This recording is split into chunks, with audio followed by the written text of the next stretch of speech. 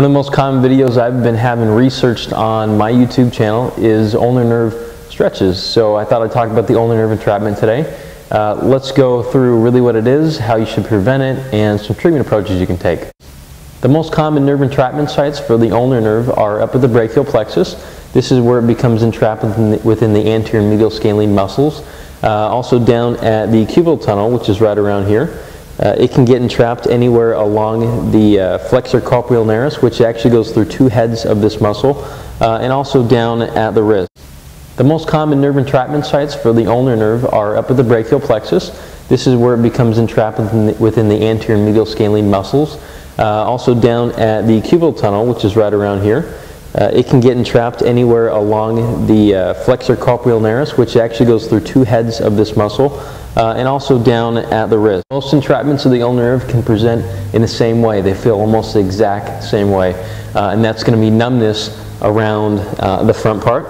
So we're looking right here, right around the front part of the outside part of the arm, but mostly in the fingers itself. We're talking about the last digit, so the pinky finger, as well as half of the ring finger. These are very common areas for numbness. Commonly, this is also mistaken with thoracic outlet syndrome, and that's another thing you can look up. Be aware that although I say that it could happen this way, there's multiple different ways that nerves can be entrapped. Some of the more serious are disc herniations up and around the neck, osteophytes or bone spurs, even tumors and cancers. All these types of things can cause almost the same type of presentation. So it's really important to get evaluated by someone that knows what they're talking about.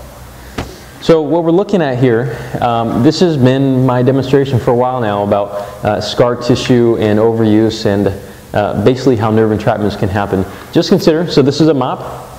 This is a mop that I actually dipped in paint, and you see that the top part here, and I'll scoot a little closer, the top part actually is very fine.